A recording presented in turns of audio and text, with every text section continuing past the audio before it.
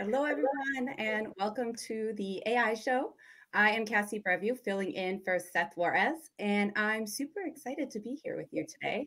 We're going to be talking about PyTorch Profiler and ONNX Runtime Web. And the cool thing about today is it is the Friday before Halloween. So hopefully nothing too spooky happens on our stream today. Okay, and so I am going to bring in our guest, Sabrina. Welcome, Sabrina. Hello, thank you so much for having me. Thanks so much. Yeah, we're so excited to have you and to hear more about PyTorch Profiler. Why don't you give us a little intro? Okay, do you want the real intro or the spooky intro? What do you? Whichever one you think. Wait, let's do the speaker. Since it's Sabrina the Teenage Witch, right? It's like you don't even need a costume. Like no, I don't. I just gotta be myself, Sabrina the Teenage Witch. Awesome. Awesome. Yeah, thanks so much. Yeah, my name is Sabrina Smyth. I am a program manager in the AI frameworks team at Microsoft. And our team sort of primarily works on open source projects like PyTorch and ONNX Runtime. And my particular focus is on PyTorch Profiler and ONNX Runtime inferencing. So we actually partnered with Facebook on several of these projects. But I'd have to say I'm really excited to be a part of this show with you. And, you know, I've seen the AI show many times, and it's like a huge honor to be a part of this, and especially with you, Cassie. So the honor is ours. We're so excited. And PyTorch Profiler is such a cool product. So, and there's been some really great new features and a lot of really good advances there. So I'm excited to hear about it. Yeah, for sure. And let's see, we should look at the chat too. Let's see who is hanging out with us today. So yes, you can see through my hat because of the green screen. And so this is like an old school Microsoft hat, right? I felt like it was Halloween and it was the right time to bring it out. And because of the green and yellow, and because I have a green screen, you can see my background. And then of course the cat headphones I felt like were appropriate for Halloween as well. Very festive here. And your background's on point. Thank you. And then I really should have this one though, because I'm again taking over the AI show and becoming captain of the ship. Although I don't think I have my captain hat with me today, so we'll stick with the Halloween background. And your sound effect on right now. Oh, is it getting a little spooky? It was getting spooky. It was spooky. It was too spooky for us. No, it was too much. Okay. We don't want to scare people away. We like just started and then Seth won't let us take over his show anymore. It gets kind of scary. So we have someone from Ecuador. Awesome. Oh, nice. Yeah. So thanks so much for joining us. And with that, I'll let Sabrina take it away. Let me add your screen. There we go. Perfect. Awesome. Okay. Can you see my slide? Yes. Yes. Okay. Awesome. Cool. So I'll just jump straight into my presentation since I've already done the intro. So. Yeah. All right. So imagine that you are a performance engineer at a company, and your job is to help, identify potential bottlenecks in your deep learning system that's already in place and understand scalability issues that may occur, before you deploy a finished product. Okay. So typically, this is how you would start your day. You would begin by, running your deep learning model. Capture traces along the way. And then in order for you to optimize your model, you would need to gather the profiling results, analyze them. But the problem is that traces can be gigabytes and gigabytes of data. Cassie, cue the effect. Wait, that was the wrong one. Sorry, I'm getting used to my soundboard. Which one was that one supposed to be? Was that drama? It was drama. Yeah, drama. It's a lot of data. Yeah, exactly. Terrifying. That is the problem. The problem is that tracing could be gigabytes and gigabytes of data, and processing them manually can be very time-consuming and very annoying. So after you've identified the changes that you need to make to slightly optimize your model, you would need to rerun the model again, check the performance, and if the performance is great, then hooray, like, you know, you're done for the day. Go grab yourself a celebratory.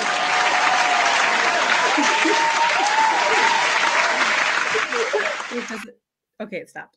But, and feel free to cue the opposite effect. But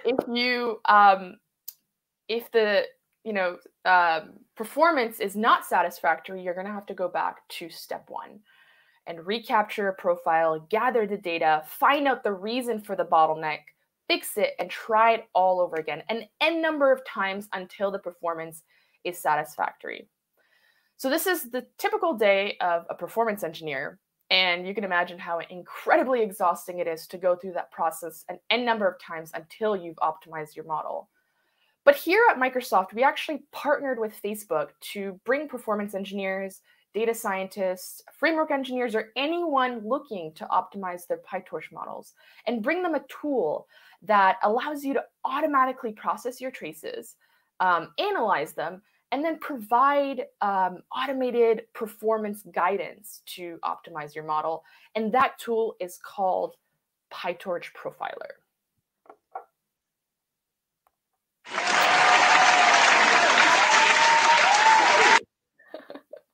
Awesome. So I will go over the new PyTorch Profiler release, and I'll be talking about how to start leveraging this tool. I'll be covering some of the older features that that we have from the previous release.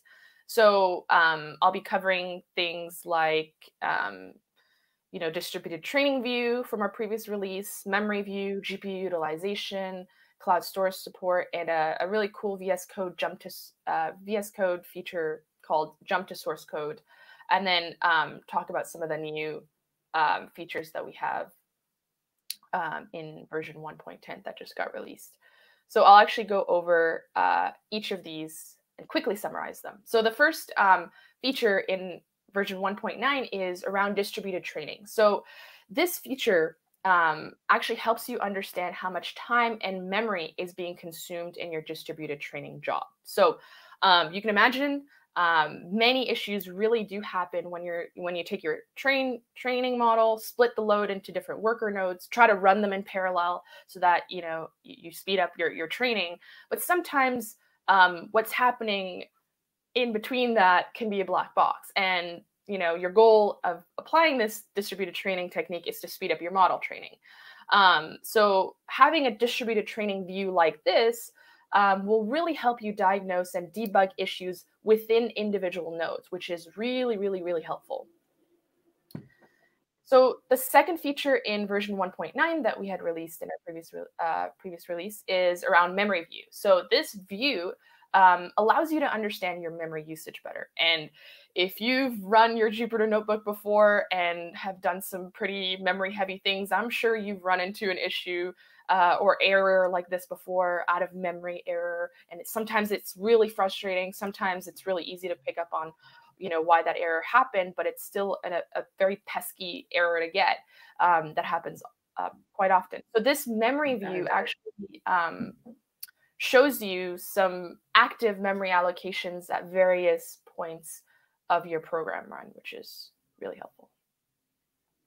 That's awesome. I remember dealing with a bug around memory usage, and it ended up to have to clear the memory because it was actually ended up being a memory leak on an older version of a deep learning framework, and it was the new version fixed it. But something like this probably could have helped find that issue, right? Exactly. Yeah, I think that's the most frustrating thing, is wasting so much time trying to figure it out. But if you don't have a memory view like this, you wouldn't be able to see all the active memory allocations at various points of your code to be able to find exactly where that what happens with that. Yeah. Yeah, I wish I had that For at sure. that time. Now I do, right? Now I can. Yeah, do exactly. it. Yeah, for PyTorch, yeah, this is a really useful tool. So the third feature in version 1.9 is around GPU utilization, and this is a tool that I personally find really, really helpful. And this helps make sure that your GPU is being fully utilized. Okay, and so oftentimes having so your goal with GPU utilization is to get close to 100% utilization. And what that means is that you're using your hardware to its full extent and you are leaving no performance on the table. So your goal is to try to get as close to 100% as possible. And so having a GPU visualization like this really helps you figure out how to increase that percentage. I suppose you could save money with that as well, right? Because if you're paying for GPU and GPU can be very expensive, the more you're using, the more efficient it's being, and that's saving you then money on your training, right? Exactly. Yeah. Sometimes, I've definitely had instances where we had so much hardware, and then they were all running at 20%, GPU utilization. That is a total waste, and you're leaving performance on the table, and yeah, it's a huge problem. That's why I think this is one of the most important features that could really, really help ensure that you're fully using your hardware. So, yeah. And then the fourth feature is around cloud storage support. So the TensorBoard plugin, which is a plugin that allows you to visualize some performance metrics, and that's where our PyTorch profiler actually lives, can now read profiling data from Azure Blob Storage, Amazon S3, GCP, Google Cloud Platform. So that's a small added feature that we have that can really help. So by profiler data, that's when it's collecting the data during training, and when it's putting that into, is it a JSON format, or what's the format that it collects in? And then that goes on cloud storage. Is that what you're saying you can do now? Yeah. So in terms of reading in some of the data, and then it saves it into a Chrome trace file that can be visualized on TensorBoard.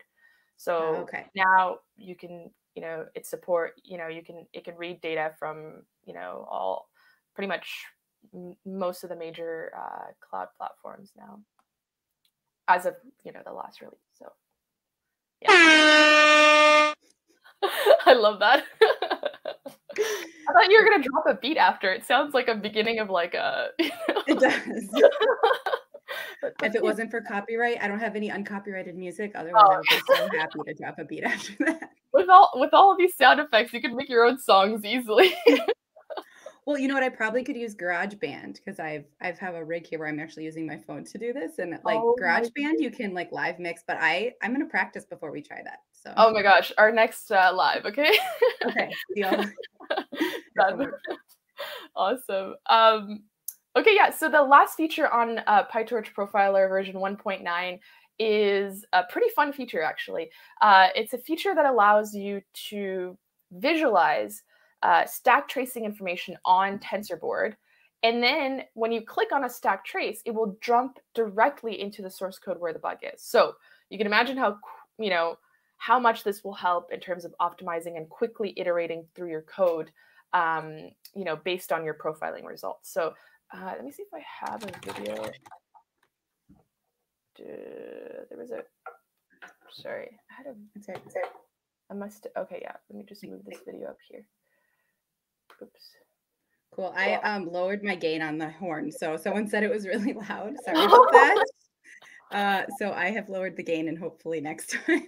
Well, you were just hoping, you were just making sure everyone's paying attention and awake, Exactly. Wake up, pay attention. And also, I should say this is like I just figured out this soundboard setup, so this is totally my first trial of it. So I thank you for letting me know. Good feedback. Hopefully it's better now. Awesome. Okay, cool. So the last feature in version 1.9 is jump to source code. So this is a feature, like I had mentioned. So this is TensorBoard. Wait, we're not seeing your screen. Are we supposed to see your screen right now? Yeah, you're supposed to see. Oop, did I lose the screen share? Yeah, I think you got to reshare. Okie dokie. And then Joe Silva was asking about ML.NET or Event TensorFlow. So this is specific to PyTorch. So it's going to work with PyTorch, and I don't think it would work with ML.NET. Definitely won't work with TensorFlow. Yeah, TensorFlow has their own profiling tool. Good question. Can you see my screen now? Should be TensorFlow. Let me grab that. There we go. Perfect. Yes, we can see it now. Perfect. Okay, cool. So the last feature on version 1.9 was around jump to source code. So this is a feature that allows you to visualize your stack tracing information. So this is TensorBoard, and all those blue links are, a list of just, stack tracing information. And so if I were to click on one of them, it jumped directly into the source code exactly where, that bug was. So you can imagine, how quickly you can optimize some of your code just based on stack tracing information, some of the profiling results that you got just in a click of a button, which is super awesome. And it's done in Visual Studio Code, and it's a fun feature to, really use to quickly iterate through your code. That's cool. So if I have my code in Visual Studio or in VS Code, and then I have PyTorch profiler running. So this is just a tab in that. And then I can click and it's like, hey, you have an issue right here, and it'll bring me directly to the issue. Yep. You would have to launch the TensorBoard to be able to see that, to see the screen. But yeah, if you were to, view some of the call frames, it would have a list of all your stack tracing information as shown here. You click on it and it literally splits the screen and jumps directly into your source code, which is that contributed to that bug, for instance. That's cool. That's a new feature, isn't it? Because I've used Profiler before, but I have not seen that. Yeah. So this was in our previous release. We just released a new release. We just had a new release about a week ago. So, but yeah, this is pretty recent. So cool. Yeah, super exciting, and it's fun to show in demos because it just looks so cool, just jumping to source code. So yeah, super useful debugging. So I feel like debugging machine learning models and then hardware machine learning can get really complicated really quick. And so saying, okay, I have a leak, but where is it? Like, how do I find it? And then that's where that's going to say, here, this is where you could optimize your code or do something a bit different. So exactly, spot on. Yeah, exactly. So I'll actually also quickly summarize some of the features in version 1.10. So we recently released a few enhancements and a few new features. And the first one is around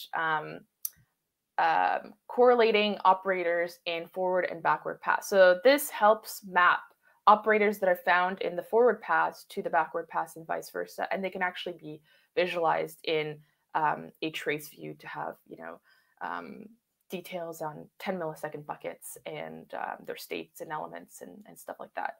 And then the second feature is around we enhanced our previous memory view that we already have. So this helps you understand your memory usage better, but we have additional statistics on seeing the trends of your usage and, selecting a span to be able to see some of those trends within your specified range that you've given the profiler.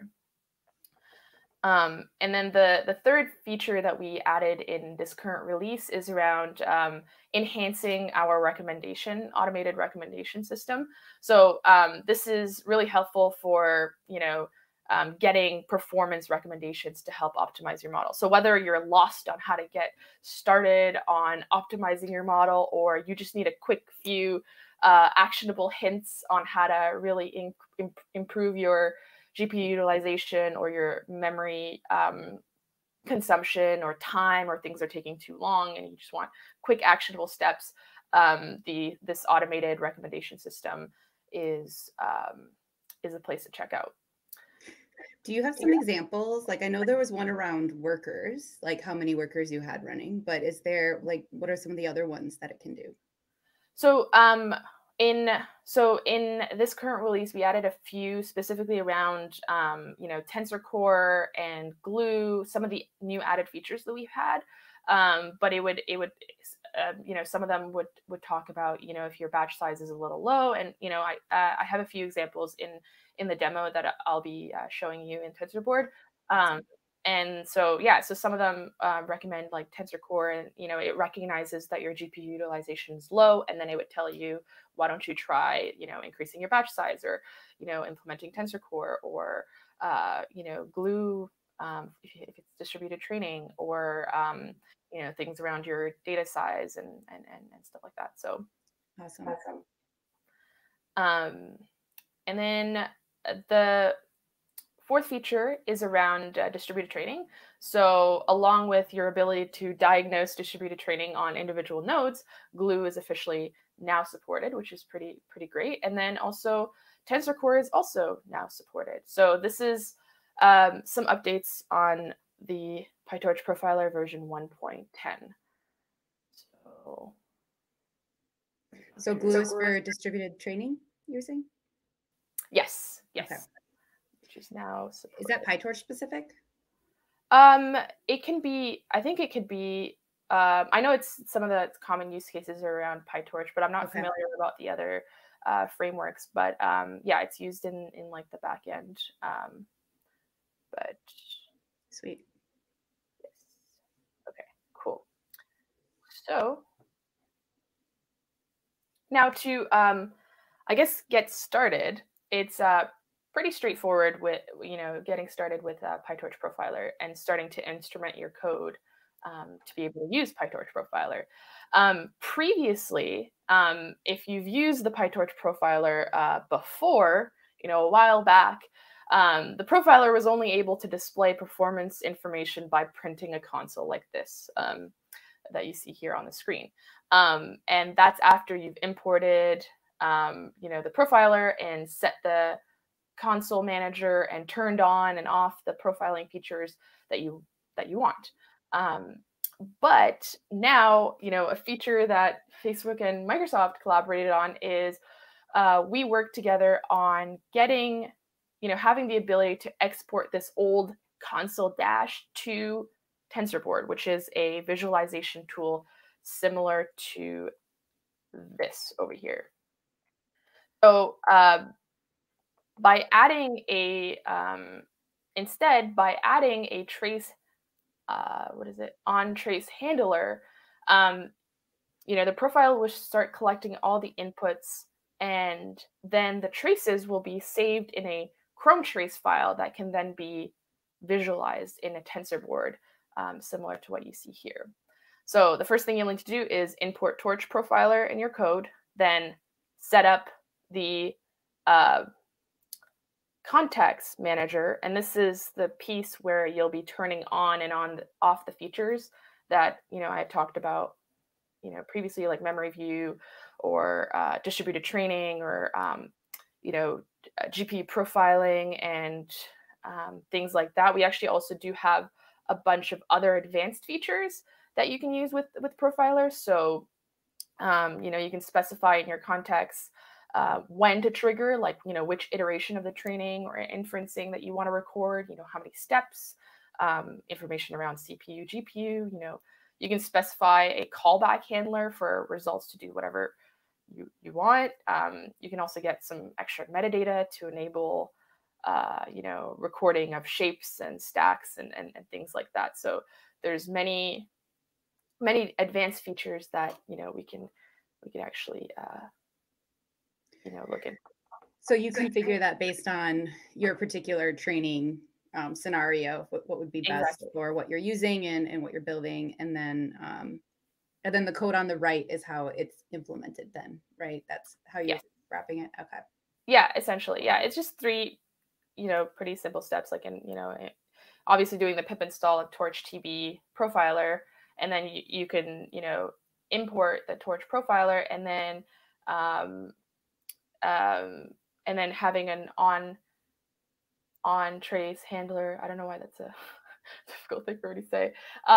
And so that's where you have your context manager, And that's where you can specify, if you want to turn on memory view, you can essentially do profiler memory equals true, and then do that the same. I mean, there's documentation on how to turn those on, but it's just setting an argument to true, and you're essentially turn on the ability to use those features. Cool. Yep. Thank you. Any other questions that anyone has as we're going through some of these things? Configuration questions. I think so. Jose asked, but can we use it with Torch Sharp or even Torch.net? So Torch Sharp is brand new, and I don't even know if it's in its prod release yet. I don't know enough about Torch Sharp. I think it's a really cool program, but I would guess not. Do you know if that works with Torch Sharp? I've never heard of Torch Sharp actually, so not. So Torch Sharp is for C Sharp. It's like a API to use Python Torch library, but in C Sharp, and they actually followed all the same naming conventions that you would use in PyTorch, which I think is really cool. Oh, okay. Wow. Yeah, I just like found out about it too. It's pretty new. That's why I think it's like, I don't know what version it's on or if it's even considered prod yet, but it might be. Okay. So I would guess,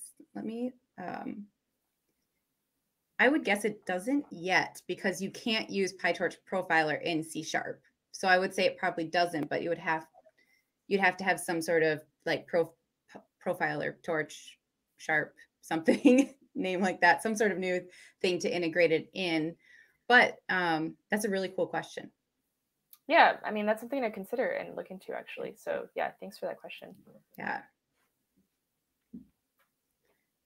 Okay, so now we're going to see the magic happen with PyTorch Profiler. That's what's next. Anyone else have questions? Let's see. Torch serve as a model server in PyTorch. Oh, okay, that must have been answered to a different question. But yeah, I don't see any other questions. Okay. So we can jump in and to see how this works. Awesome. We'll do. All right. So let's we'll share.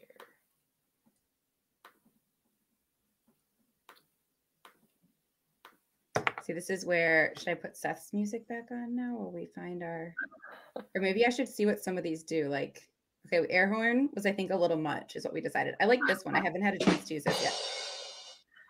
I like it. Oh. Did it come through? Yes, yes. I just realized when you put the sound effect, we can't hear when you're talking over it. Oh, that's right. Yeah, I'll have to figure out why that is. So if I play sounds, it overtakes my audio. Yep. Oh, you know what? I think I know how to fix that. I'll play with it later though. All right, let's see PyTorch work. Are we ready? Oh, you have your screen. Okay, let's grab that. Perfect. Oh, we have, there we go.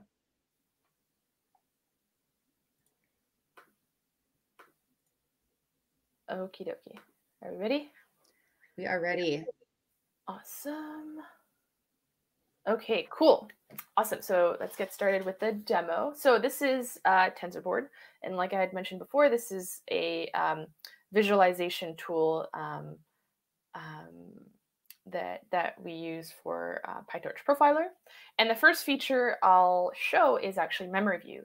So like I had mentioned, memory view is a feature that allows you to understand your time and memory consumption that may have caused, performance bottlenecks like out of memory errors and similar to the errors that Cassie was talking about. And, it could be like memory fragmentation issues, which had happened to me recently.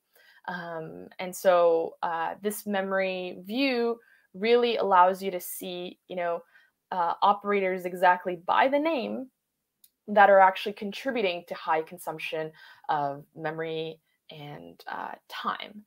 So in this release, one thing that we've added is this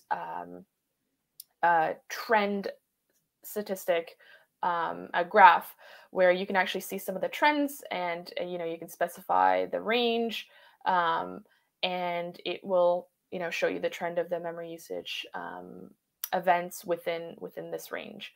And like I had mentioned, to generate this memory data, you'll need to just ensure that you're setting profiler memory to true when you're instrumenting your code for profiler. So, and you can toggle between devices, you know, CPU. Well, there's nothing in the CPU, right? You can also search the operator by the name over here if you know you have a lot of operators. But essentially, you can just look at the size, and you know, if things are taking a really long time for one particular operator, okay, well, you should probably investigate why that is. So the second feature I'd like to show is around distributed training. Can I ask a question quick? So the drop downs on the side, can you tell us a little bit about what you're clicking through over there and what's available here in the TensorBoard? Yeah, absolutely. So so these are just the runs that I've done, right? So you know, I'll have these are, you know, when you upload a stack tracing file, it would get uploaded into here. So I had in one file, I had a bunch of stack tracing files that I just uploaded there. So they all show up here. And within those stack tracing files, there's a bunch of different views that were generated based on the context manager. When you have a context manager and turn on and off those things based on your input data, it would generate that stack tracing stack tracing file, and then you can be able to see these features. So in this particular stack tracing file for data one, demo data one, there were a bunch of features that I had enabled, and one of them was around distributed training. So that's the one that I'm going to be selecting. And then if you have workers, then it would show up here, but for this one, it does not. So yeah, good question there. And then those get uploaded, so you can manually upload them, or do they get uploaded during training, or how, or is that kind of a configurable feature for what are you like, uploading into TensorBoard, or? So you said like when we have the different traces, you said you had a bunch of different ones you uploaded.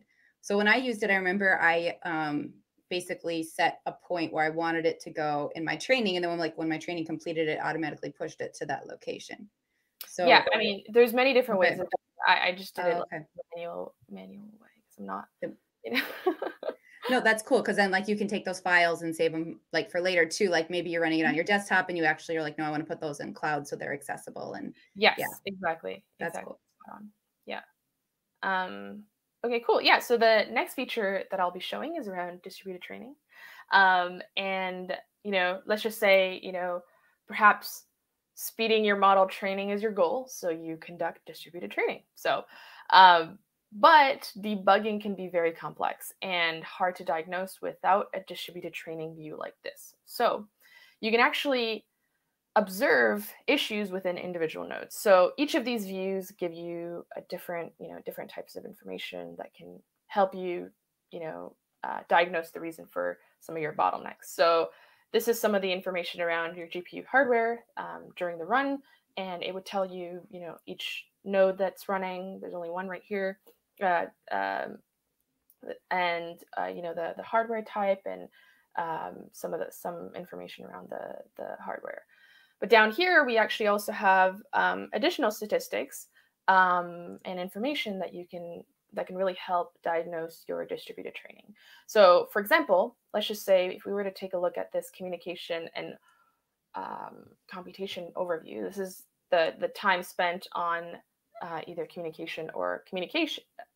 Computation or communication. Those are those spooky vibes. It's Halloween. Exactly. Right? Like it's a tongue twister. So I love that. That was the perfect sound for this. Yeah. So for example, let's just say we're taking a look at this overview, and so if we were to look at two of these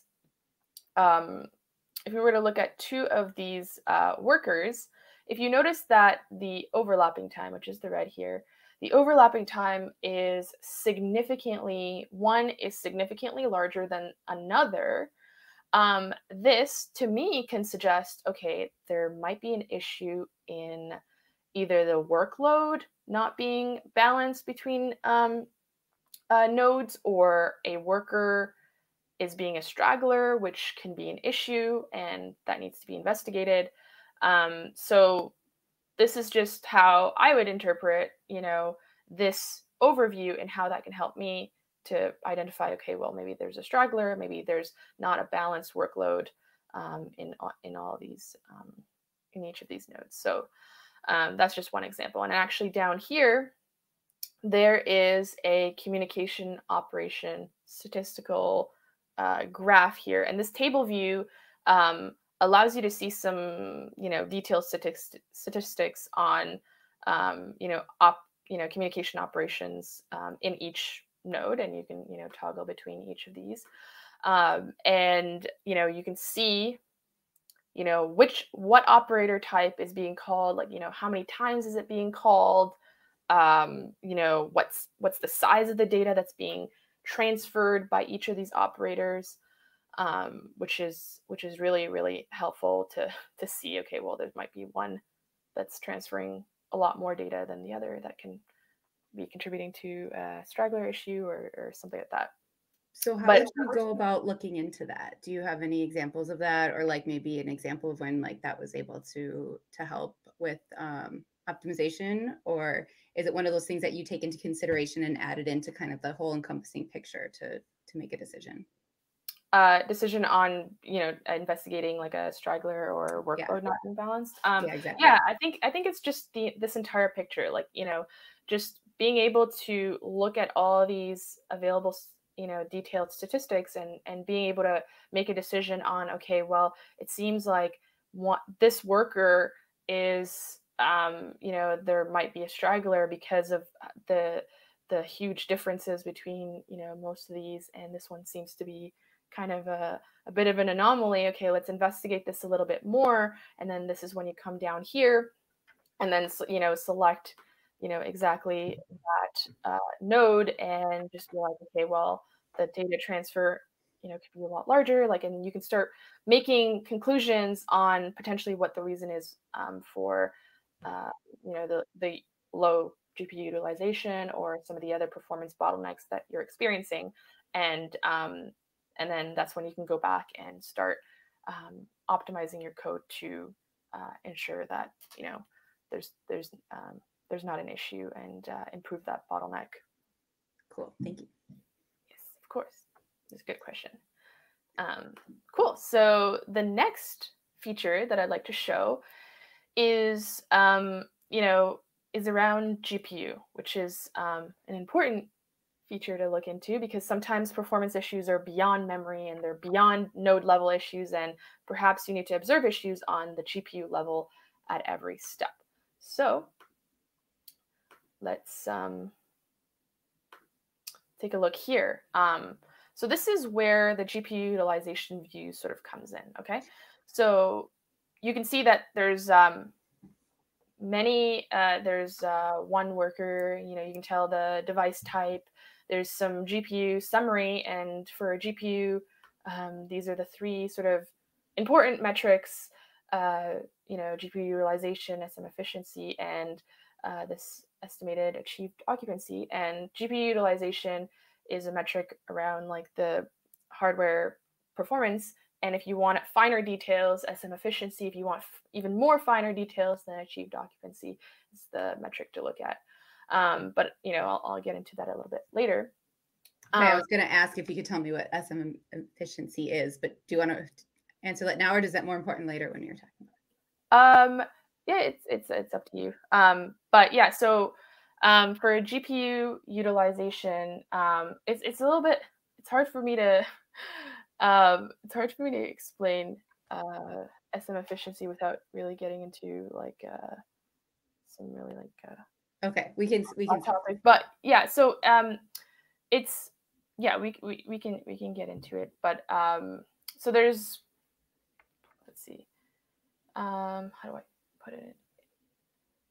I think the main thing to just kind of understand is that there's GPU utilization, and if you are looking into getting a little bit finer details on like, let's just say it's easier to explain on the trace view, just because you'll be able to visually see the difference between GPU utilization and SM efficiency, and you'll be able to see how much finer details that you can get from SM efficiency based on the SMs that can really help break down some of the reasons for GPU utilization being low or high, and stuff like that. We can get into that in the trace view, which will be, I think, next. Okay, awesome. Cool. So awesome. Okay, cool.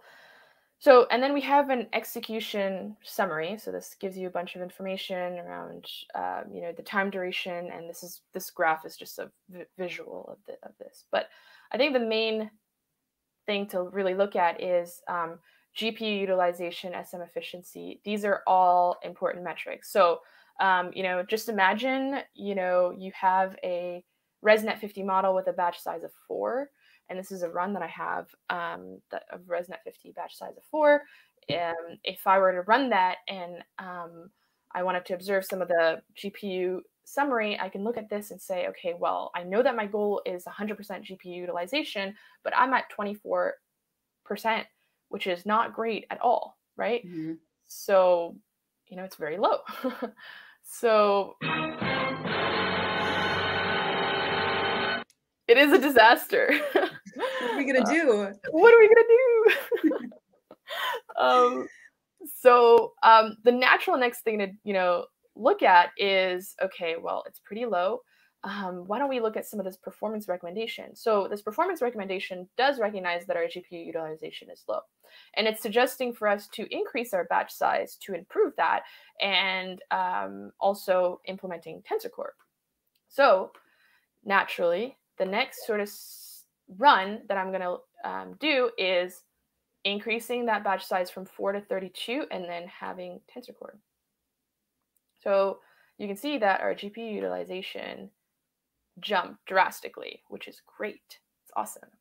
It's exactly what we wanted. So so now our GPU utilization increased drastically. There was clearly a bottleneck before, and even though it jumped drastically, there's still room for us to improve.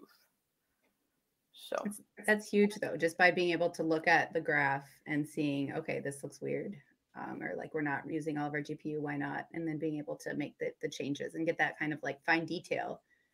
That was kind of like, without the profiler, how would you know that?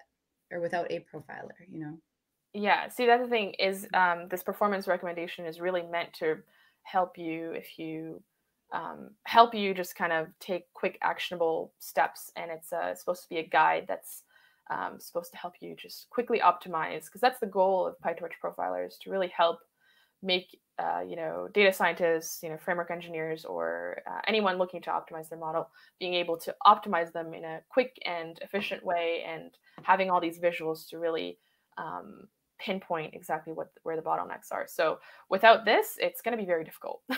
Yeah. Let's just say that. So yeah. Awesome. Yeah, and there's some profilers out there that do this, but sometimes the problem is that they give you so much low-level data that you're looking at it, and you don't know what to do with it. You can't really make sense of a lot of the metrics and some of the information that's being provided to you in the visuals. So having a performance recommendation system down here that's just straightforward, that just tells you like, hey, just increase your batch size. It will improve your GPU utilization, and then you do it, and your performance improves. That's pretty awesome, actually. So super powerful. Mm-hmm. All right. So do you have low battery? Is that are you plugged into power? Or is that what is that? Okay, yeah. I think that might be me. Okay, yeah. Good call. Thanks so much for seeing that. I was like, I don't want to lose you. That would be awful. See, that's the spooky stuff coming back, right? Yeah. Okay, I like this one too, but I think this one's too scary. Right? It's perfect for Halloween, actually. It is. And perfect for, oh no, I'm doing a live stream and my battery is gonna run out. Oh no, I'm dying. That might be the appropriate sound effect for that. Dying. For real. Terrifying. Okay, are we good? Thanks for saving my life. Really appreciate it. No worries. An applause. Oh wait, I gotta go back to the other one. See, I gotta get better at these right now. I have like multiple. There we go.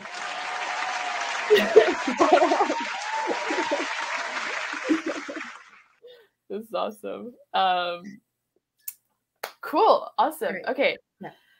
All right. So where we sort of left off is that we took some performance recommendations. In our next run, we took the suggestions by having Tensor Core, implementing Tensor Core to enable this mixed prediction computation and being able to adapt calculations to accelerate the throughput of your accuracy, which is exactly shown here, and increasing our batch size. So that's great. We've gotten 85% GPU utilization, but 85% is still room for improvement. So to further investigate, we can actually move to a view called trace view, which I will move to trace view.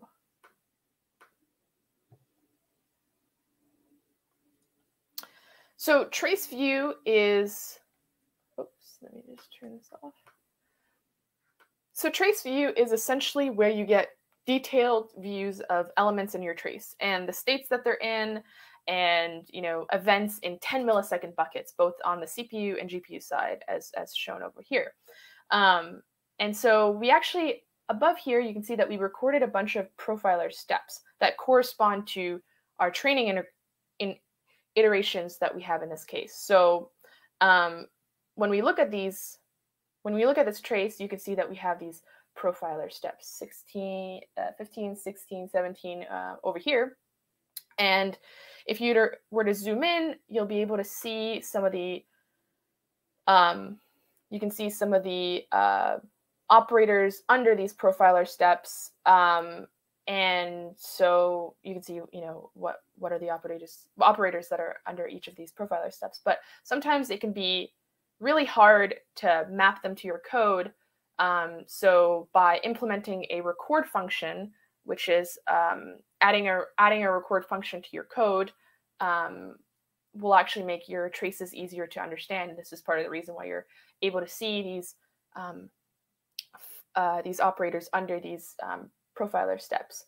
So the first thing you typically do, when you're trying to optimize GPU utilization by looking at this trace view, is you take a look at the GPU utilization. So if we were to look over here, we can say, okay, look, yeah, you know what, GPU's not bad here, but oh my gosh, there's like an unusually like large dip, and that obviously is a problem, right? So you can observe a specific area in your program where your GPU is low. High GPU utilization means that your hardware is being used to its full extent, and you're not leaving any performance on the table. There's not much room for improvement.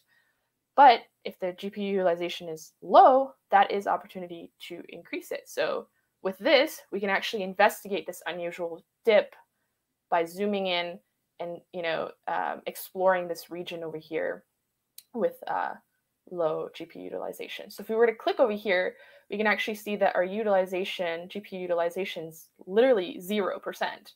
And then beside here, if we were to click, it's around 66.7, which is super low. But what exactly is happening here? So to get finer details, we can actually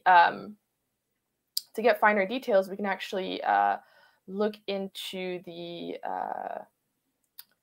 SM efficiency. So if we were to zoom in a little bit. Could you zoom your browser a little bit too? Sure. Would that still display fine? I think so. Is that better? Yeah, I think that's better. Thank you. Cool. Yeah, sounds good. Okay, so let's see here. So so if we were to investigate a little further, we can actually use the SM efficiency, which is up here, the pink section over here, and we can observe this unusual dip and figure out the reason for all of this. So you can see that in this area, if we were to zoom in a little bit more, we have low GPU utilization, and in some of the areas that there's low GPU utilization, the SM efficiency has a lot of these micro gaps in between. It's not the same. It's not as similar as as the way and how solid it is, you know, in the GPU utilization. There's a lot of these micro gaps. It's pretty sparse. And, you know, if I were to look at this, I can possibly think that, you know, or make a conclusion that, or an observation and say, okay, well, possibly your PyTorch code could be looping over some vector or some data structure that you should be doing on a GPU instead. So by zooming in to, let's see, if we were to go back to this section over here to, yeah, step 16, because this is where the GPU and SM efficiency is. If we were to zoom into some of the operators in step 16, oops, oh yeah, we can actually see it right here. You can actually see that the data loader is, let's see, the data loader is doing a bunch of iterations at the beginning of the epoch. So we're zoom out a little bit. So there's a bunch of iterations that the data loader is doing in the beginning of the epoch on the input data, and that is causing this GPU utilization to be low. So, and it's causing the GPU to idle. So if we were to look at, okay, so you saw step 16 and how there's low GPU utilization, we can take a look at some other PyTorch steps where these profiler steps where the GPU is fine, right? You can see that the GPU utilization is fine. Yep. If we were to zoom in a little bit, you know, you can see that it looks pretty good from 17, 18, and 19 profiler step. And they all look good, but there might be an instance where, for example, like in this area here where GPU utilization is really high and SM efficiency is really low. There's a few instances like that. And that can tell me a different story based on this trace view if we were to zoom in a little bit. So if I were to look at this and say, okay, well, there's high GPU utilization, low SM efficiency, what sort of conclusions can you make based on this trace view? It could mean that the number of SMs are doing, the amount of work that is provided to them is quite low. And to kind of confirm that, we can actually go down to this stream 7. And what stream 7 is where all the GPU activity actually happens. So we can zoom into like this area here where the GPU is. So you're just clicking and dragging to scroll in there? Yeah, so there's this area here, so you can actually drag using this tool, and you can just zoom in using this. So if you were to zoom in a little bit, and let's just click on one of these streams and go down, you can actually see, okay, the area where the GPU utilization was pretty decent and SM was pretty low. If we were to click on one of these streams, you can actually see that the data that's being worked on is quite low, and the achieved occupancy is also quite low too. So based on this information, you can see part of the reason why the GPU utilization is low in that particular area. But that still doesn't give you enough information to really conclude exactly why that is and why is that happening. So one thing that you could do, the next sort of natural next step, is to enable this new feature that we released in this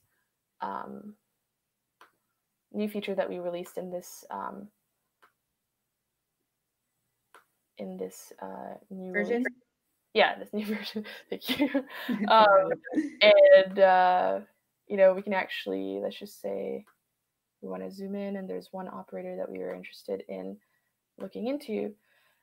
You can see by implementing this async GPU, it actually can map back to the CPU to see exactly which Python functions are being called and exactly which operators are being called in this particular area that this GPU utilization is really low. So we can now use those Python functions that are called in the areas where the GPU utilization is low and figure out exactly how to improve it, whether it's to do it to have it on a GPU, on a CPU instead, or a fused kernel, or any other technique that can help improve that on the CPU with these Python functions or PyTorch operators.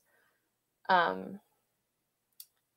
and I think the last thing I'd like to show is that there's another feature that we added as well around backward and forward pass. So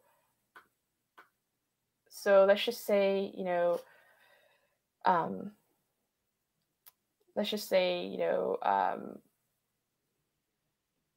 there's a problem in step 18.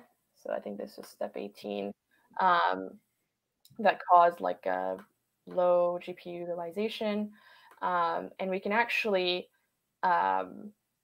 see that with implementing this flow event backward forward, if you were to zoom in a little bit more, there's quite a few of them.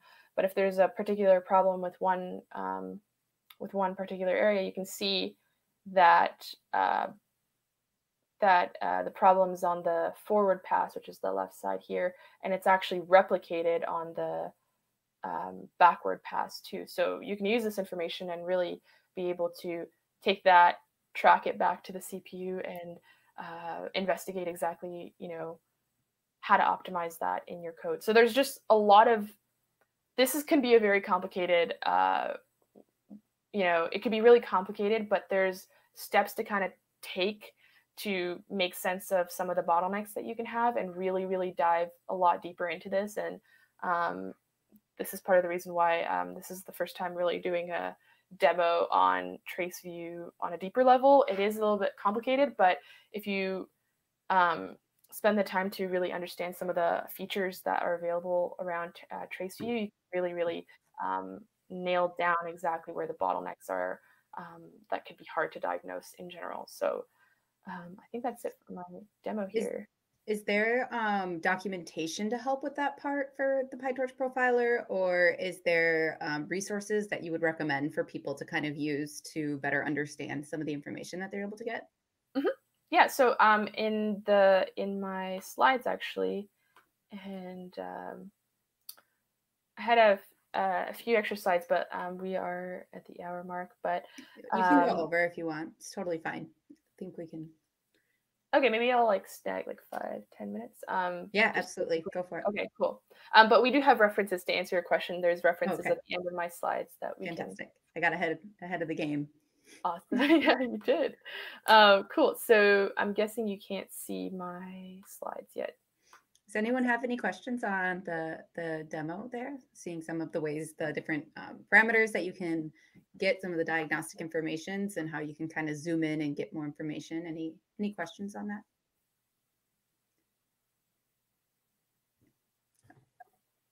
No? So everyone's so quiet today. Okay, I need a crickets sound effect. I don't know where it is. Maybe I have one, but I have to work on like making favorites here. But all right. Oh, did we lose your screen again? Should be sharing.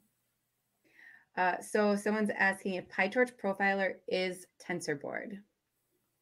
No. That is a good question, and it can be very confusing, actually. So TensorBoard is a visualization tool that other profilers actually use too. So PyTorch profiler, a few years back was a profiling tool as well, except the only way that you would get your profiling information is through a console dash looking thing. But recently we just realized that, this console manager was not really, it wasn't nice enough. It didn't have all these nice graphics that you see here. So what the collaboration between Microsoft and Facebook is that, we work together on exporting this old console, just by doing a print statement to be able to save these inputs into and then the traces in a Chrome trace file to be able to visualize on this tool called TensorBoard. So if you were to do a pip install of TorchDB profiler to be able to use the profiler, it would need to be in conjunction with TensorBoard to be able to see these nice visualizations. Because I think if you just do if you just install PyTorch, you're just gonna have to use that console, and that's the older version, AutoGrad older version. But the new version of PyTorch Profiler is using and visualizing your Chrome trace files on this TensorBoard, and that's how you get the pretty nice visuals. And I have a question on that too, because I think you had it open in the browser and you had it open in VS Code, right? So I can open it in either location? Yeah. So the way that I like to use it, yeah, you can open, because it's a Chrome trace file, you can open it on the browser. Yeah, you can even you can open it on the browser and just by, just by typing like TensorBoard and log directory and then bind all, and you'll be able to get, if you have it on your desktop or something like that, yeah, you can just upload it and like using localhost. And yeah, there's many different ways of using cool. It, but there's documentation on the different ways of doing it. You can even have it from what's it called, Blob. From Blob Storage? Mm-hmm. Okay.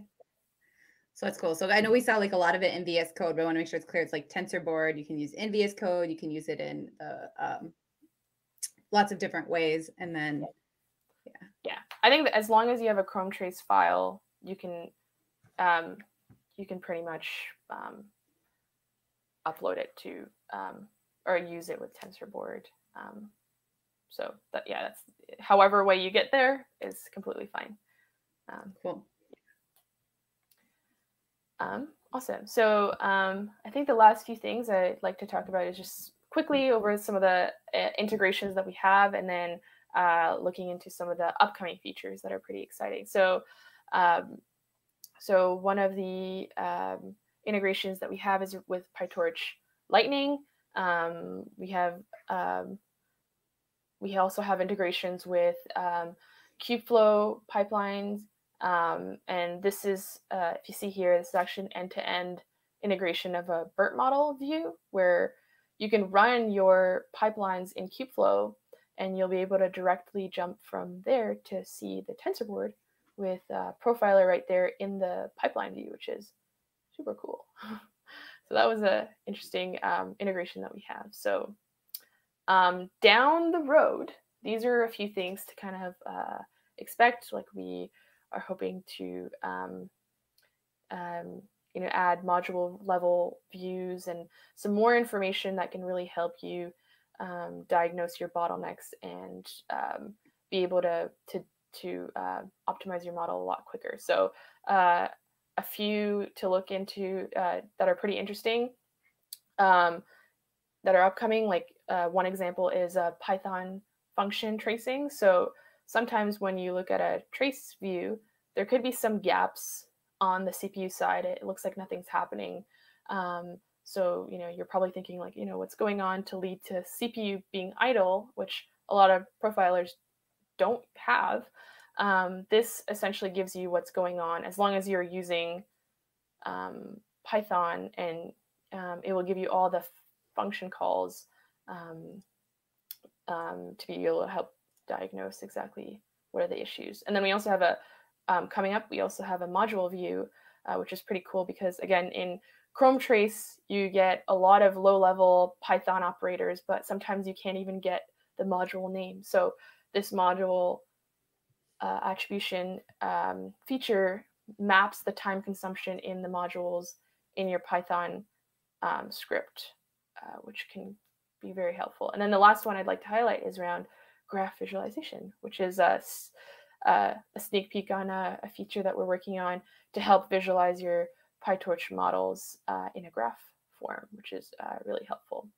So yeah, I think to end off, these are a few references on how to get started to see, if there's certain scenarios that you have around PyTorch Profiler to see if it's a good fit. We have a bunch of talks that we've done on GTC, a bunch of profiler recipes, like quick getting started, some PyTorch Lightning samples and PyTorch Kubeflow samples as well. So yeah, this is a few references. That's awesome. Is there any like GitHub links or get started links? Is that also in there as well that we could you send me those and I could paste them in the chat? Or actually, I think I might have your presentation too. Yes, absolutely. Actually, I just realized the GitHub link is not on here. So it should be GitHub Kineto. Let me see if I can find that one. Well, that's an important, like the most important. So I have, it's not the PyTorch /profiler. That's not the right one? No, it should be Kineto. Oh, I see it. Okay, perfect. Yeah. I will paste this in the chat. So the profiler, I think that GitHub is like the older version of PyTorch Profiler, Autograd, but then Kineto is the PyTorch TensorBoard profiler.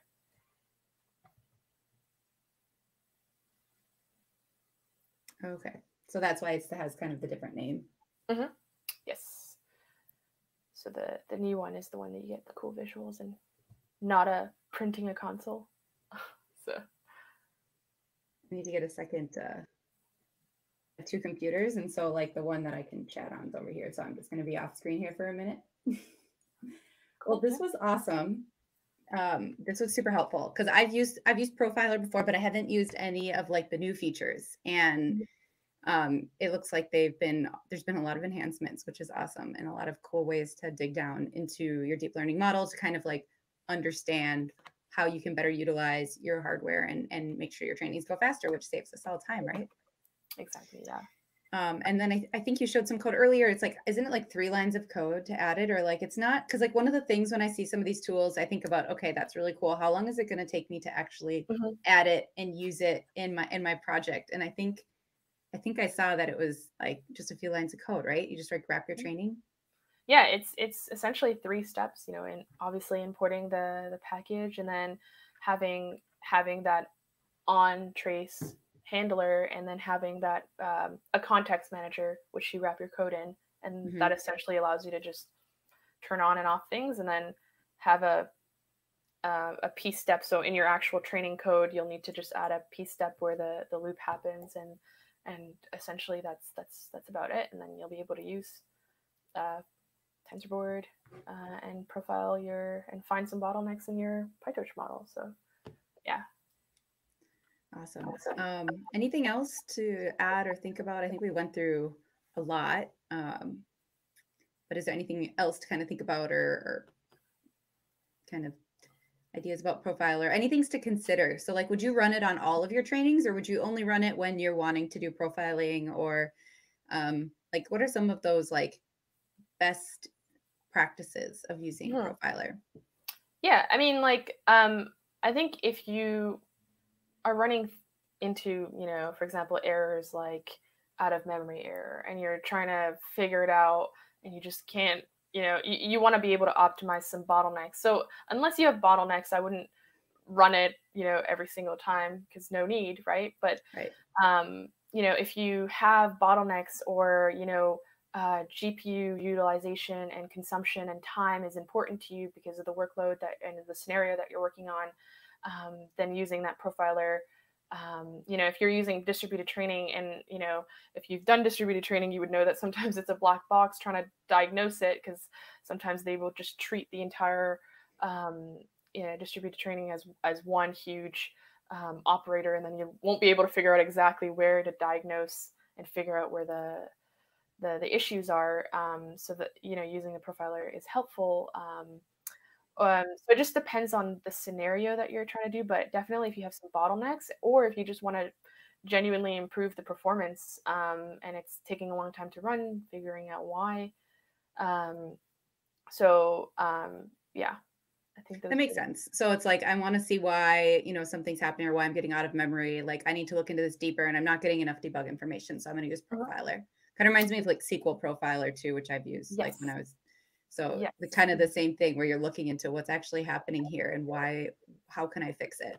Exactly. And I think it's helpful for folks that are either beginners or folks that are, really deeply looking for low level information. Because as you saw, like in the demo, Mhm. I did progress from something that's like, oh, here, it tells you exactly what you need to do, actionable recommendations. Just Right. change your batch size to increase your GPU utilization. And it was actionable steps on how to do it, to something that's a little bit low level. And you get a lot of detail and a lot of things to consider. So it really helps a variety of people depending on what you're looking for. So you don't need to use all the features. You can turn on and off the things that matter to you. And if you are a beginner, there's using the recommendation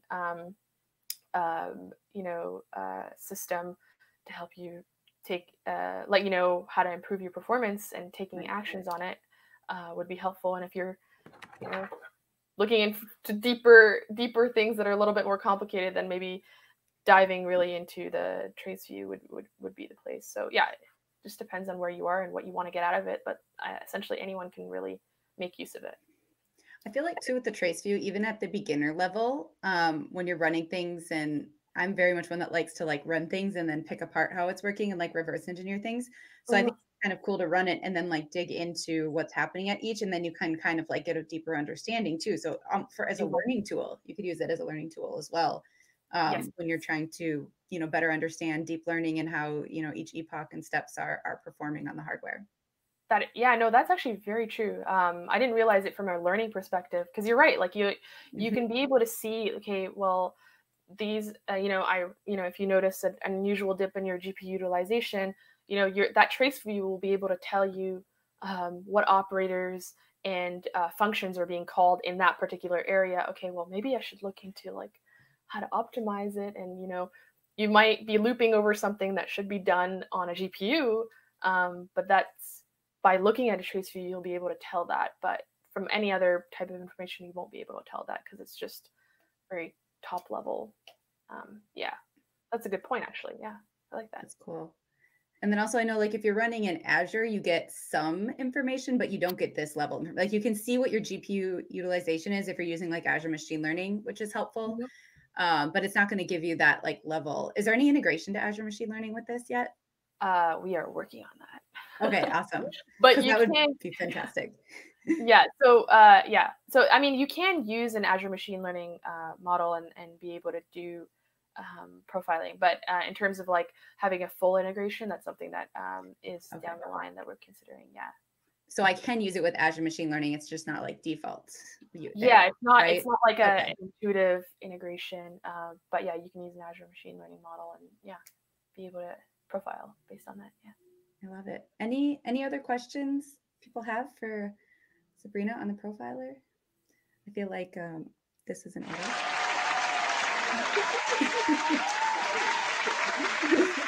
That was really awesome. Like there was a lot of questions that I had about profiler that was answered. So thank you so much for showing us and chatting about profiler. Thank you for inviting me. Thanks for, being my soundboard, no pun intended, and and wearing your awesome hat. Oh, that was a knee slapper, wasn't it? It was good. I liked that one. No, you Yes, were we had. super fun. Thank you so much. And thanks for everyone like dealing with me figuring out my soundboard, because this is just a little too cool. Like I could just like show you. I have it on this little phone on my phone. And then Oh, I have that's a how you were doing it. I was yeah. wondering how quickly you were, pressing those. Oh wow. So I think I need to get a better screen for it, so it's not just my phone. But yeah, I just hooked it up today with a little mixer and my preamp with my phone, and I'm like, hey, I could make this work. I love when things like that happen. And you're like, why didn't I do this before? I Because when love that.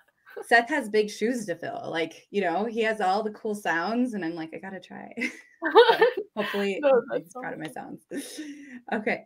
Awesome. So I think we can move into what we're going to talk to next. Are you going to hang out, or are you going to head out, or you're welcome to I do will either. probably hang out for the next 15 minutes, and then I have a meeting, and then yeah, that's cool. Awesome. Okay, let me get my stuff. So I'm going to be showing you, I'm working on a template. let's go back over to this. I'm excited. So you're working on your personal project. Is that right? Well, it's actually going to be something that will be available to everybody. So what it is going to be is we have a new product, ONNX Runtime Web, which allows you to run machine learning models in the browser. And so one of the things with when you're inferencing, with JavaScript, you have to do all your data preparation with JavaScript. And that means, moving things to tensors, resizing for images, and, all those like pre-processing things that need to happen.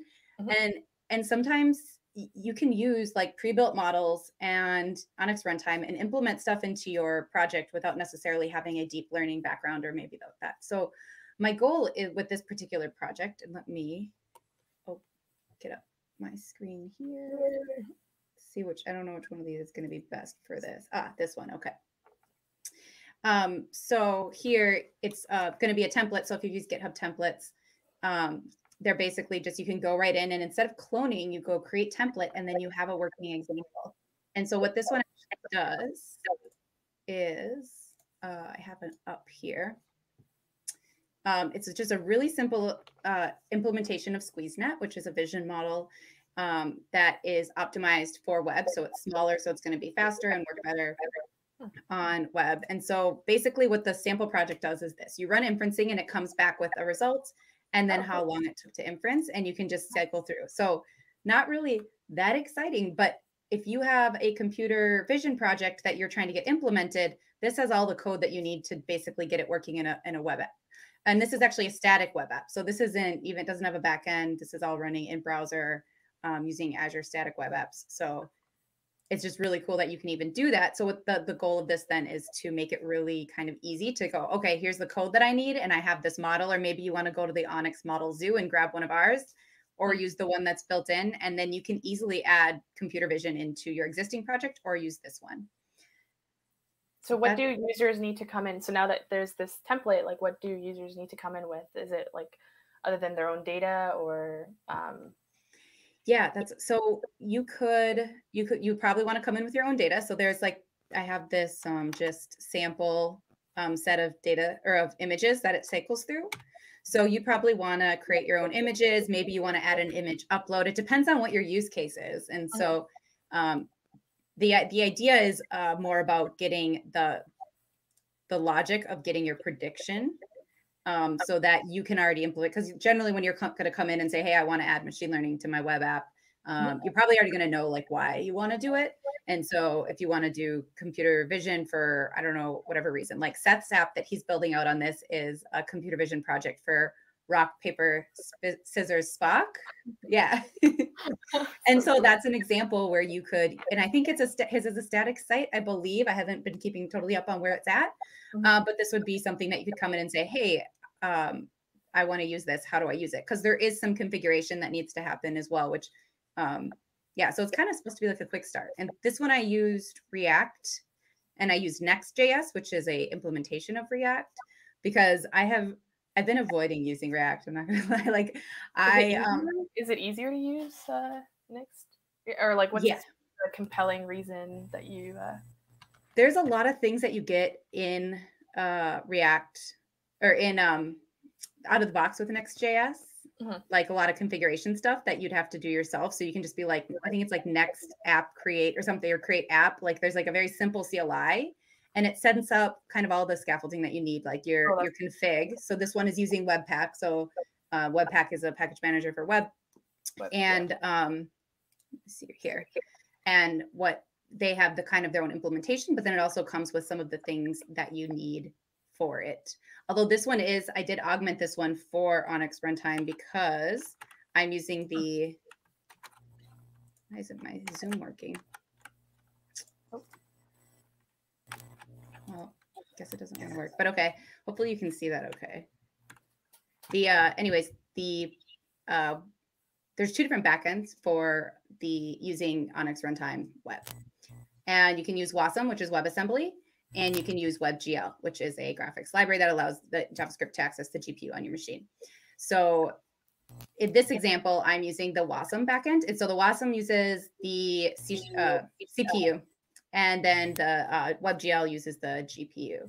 And so in order to make sure that in my dist folder, my build folder, so that's the difference. Like if you're using Vue, which is another JavaScript framework, or React, or Angular, they have different kind of like common build folders where you build out your static site to. So for React, it's a build file, and then you need to copy all the files over that then you would use for deployment of your static site. So one of the things that we need to do, and that's in this template, is to grab our WASM file from our node modules and copy that over to our, excuse me, copy that over to our build file. So that's kind of an example of like a configuration that you would have to think about or know, or maybe go find in documentation, that where if you have a template project, it's just there for you. And you don't necessarily have to use the template. It might just be something that you would use as a reference as well. So this is something like I just finished this week. It's actually not quite complete. It's almost there. But yeah, so I was going to kind of talk through what I did here to build out this. Although I want to try to restart my Zoom It, because Zoom It is like really helpful to actually see the code. Otherwise, I feel like sometimes it's like really hard to see things. So give me 1 second. Zoom It's awesome. If you don't have it, do you use Zoom It on any of your stuff? No, I never heard of it actually. Oh my gosh. Okay. Yeah, I don't know why it stopped. Let's see. Does it? Actually. So you use, so this is like, you just start it. And so Control-1 is what you do to zoom, and then there we go. And then you can also like draw. No way. Yeah. So like, I really like it because I'll be looking at this config and I can see it really well on my 32-inch screen here, but I'm assuming that this is really hard to see for other people. But if I do this, now you can see easier that it's where I'm grabbing it, and that I'm using this copy plugins. One thing that I found a little bit different about using Next.js config versus like a Webpack config. So either way, you're going to be using this copy plugin, but the way they implement it is a little bit different in Next. And I don't know if that's also with React, because I haven't used React outside of Next. Okay.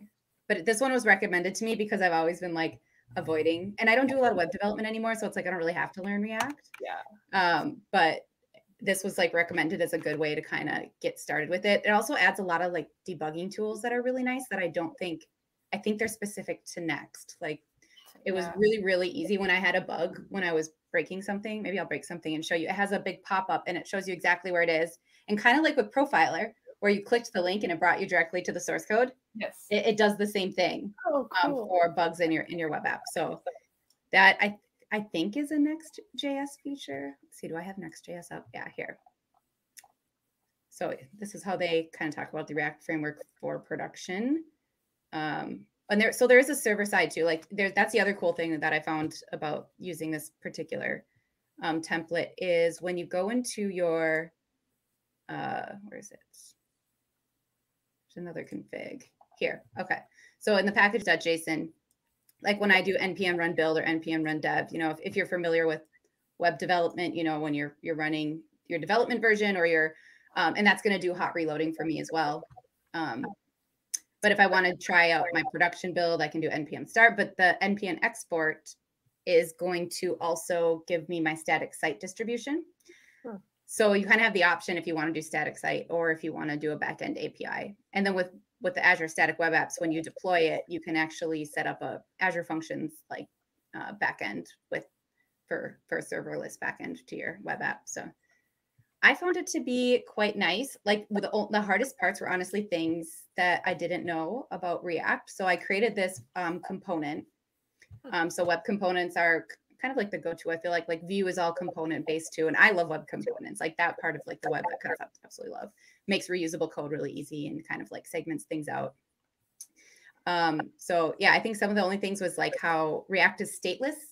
So in order to actually implement state and DOM manipulation, I had to kind of figure that part out where I used Angular 1, like when it first came out, and there was like two-way model binding, and it was really easy to kind of update those things. So that was some of the learnings that I got just from using React, which I guess it's not even what this is about, but it is cool. And it is good to know if you go and use this template. So I'm hoping to have this available next week. So if I don't have a GitHub link for everybody right now, but it looks like we have some questions. Let's see. Learning React, it's been way harder than learning ML for me. I agree with this. Like, this is true. Like, I was trying to figure out some of the things in React, and I was like, this is harder than machine learning. Like, it's really complicated. Yeah, I totally agree. And it is really complicated. So I think with React, it's just a really big learning curve. And then I will be making another one with Vue. I think Vue is really easy to use if you're familiar with web development, and it follows a lot of the same patterns that you're probably already used to. So like Vue is just much easier, still kind of follows like a web component framework. And so I'll implement the same thing in Vue after this one's all done. Mm-hmm. But like some of the like examples of doing machine learning stuff in JavaScript. Wait, did I miss any questions? Let me just double check. Isn't that yes, okay. He said, isn't that the kind of project that Seth was working on for the last episodes? And yeah, I think he's also using React Next, I believe. One of our coach, Beatrice, you guys probably know her. She's been on the show before. She knows React, and I think she was the one that actually recommended Next.js as a good way to use and implement React. And I will say I feel like it was much easier than trying to just go straight React. Cool. So let's look a little bit at some of the code we have here. So this is my web component, which is drawing my image and getting my inference. So when I hit the get inference, this is where all the logic is happening. And then in my pages, in my index here, I'm just importing my image canvas element. It's I think it's called the FTX element. Wait, let me see what's it called again. JSX element. So I'm importing that here, and then I'm just calling it in my UI. So this is building my index page and setting the height and width, which is sent in to my web component, and then any other kind of just basic thing. So the title. So this is kind of your main page of that. But really, most of it, like you're just importing the component, and then all of the logic is happening in the component, and then also in some of our helper functions, which I split out specifically so that if you were like just wanting help with like images to tensors in JavaScript, which is kind of hard, and it might be kind of hard to find. So in the image helper, it goes specifically into how do I get my image, how do I augment that and resize it. And so I'm using this file or this library that I found. And it has all kinds. I'm going to pull it up. It's really cool. It's image. If I can type, here we go. Did they have documentation? I thought they did. Maybe it's just on an NPM. But basically, there was all kinds of ways to transform and manipulate in JavaScript for images. And so that's kind of what I was looking for, because there's a lot of different types of image you might, like in this example, we're using very generic kind of images for this type of model, and it's very like beginner, right? But if you're doing your own stuff, you might need to do something like type configurations or different, there's all kinds of stuff. Grayscale, like maybe you don't want to do color, you want to switch to grayscale, resize, you could change the quality. And then you can also output too. So like maybe you want to grab them and just like process them into a different output folder that's then ready for machine learning. And then you'll just read from that and process through. So there's like a lot of different, so that's why I kind of liked this one. I don't know if anybody else has any other recommendations, because I really just started reading, like what I do if I start with anything. I'm like, let me read and see what's out there for image processing in JavaScript and in TypeScript. And I found this one to be kind of the easiest to use. And I thought it had the most features built in. So let me go back here. So that's all this is doing, is it's grabbing from a path. Another way that a lot of people are doing this, and I think the way Seth is doing it as well, is if you're actually uploading, because he has a video stream, and he's doing captures and processing from there. And so in that case, you might not use this particular one because I'm specifically reading from a path, like a URL or a local directory. And I think he's reading directly from the context of the canvas element. So if you already if you're grabbing an image from the canvas element in JavaScript, you might not need this unless you want to do additional configuration to that image. So if you still want to do different like resizing and different, black and white configurations or whatever, I don't know if there's good ways to do that in JavaScript. So that's kind of what this is about, is like, here's a way that's an easy jumpstart to start doing that. So let's go back here quick and talk about the components. So with React, in order to update the state, I have to use state and set that since it's stateless. And then from here, I'm just grabbing the get image. Let me. Cassie, I have a meeting right now, but this was super awesome. Thank you so Thanks much. for hanging out. And I'll see you next time. That's good. Awesome. This is a really, really cool project. Awesome. Take care. Bye. All right, I think I can just go here. Perfect. All right, that was awesome. I love the project that she's working on, and it's so needed too. So it's really great progress that's been going there, and fun to see it working. So wait, see, that's the problem with my soundboard being on my phone. I'm really down to applause. Okay. So where were we? Okay, so to kind of talk through some of the code here, we are grabbing these image URLs, which I showed you from that file earlier when we were talking about where are you getting your data or what data are you using. And then we're loading that into a string array or an object array that has text and value. And then I'm just grabbing random ones from it. I could maybe just cycle through because I think there's only like, 10 images in there. I could just cycle through sequentially, but adding random there just for the demo purposes. So like if you actually use this template, this might not be something you would need. Unless you're doing more of a demo or some sort of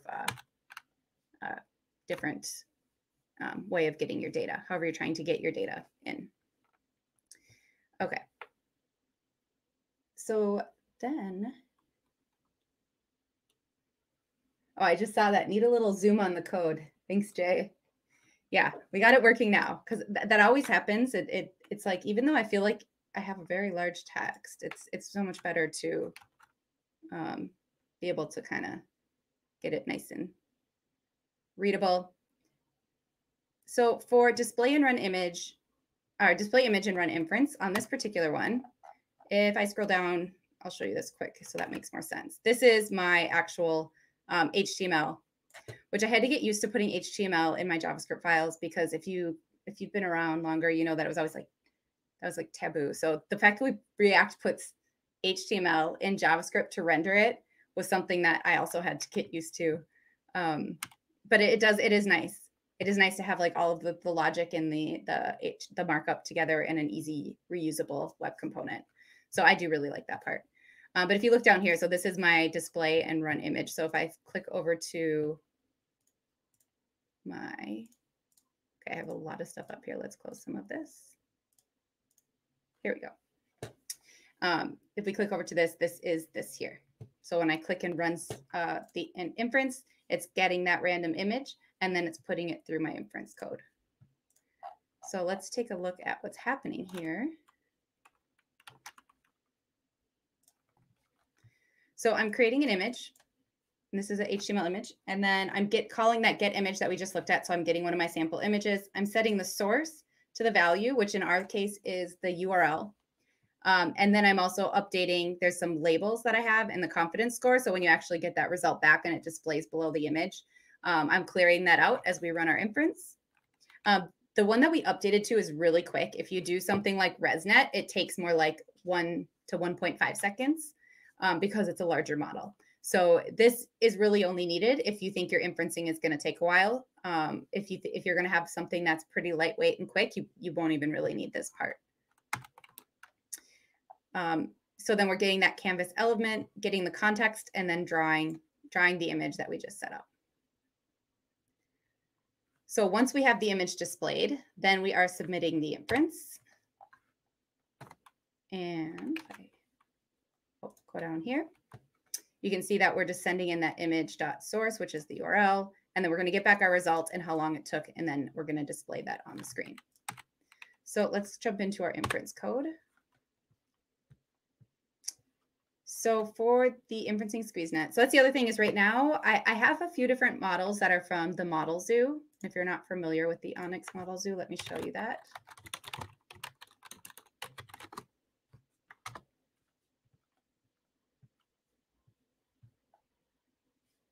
Here we go.